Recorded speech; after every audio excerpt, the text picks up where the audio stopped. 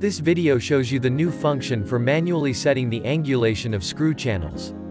Proceed with the designing of your restoration, and right before you have to create the abutment base you will find a function which allows you to modify the screw channel direction.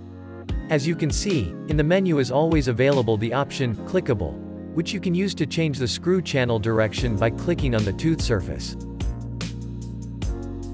In the new software version, the drag and drop function has been implemented, and it is now possible to perform movements with greater precision and control. By selecting this function, a dot and arrows appear on the model. With the blue arrows you can tilt the screw channel up to a maximum of 30 degrees, while with the purple one you can rotate it. If you use the green dot in the middle, you can do both movements at the same time.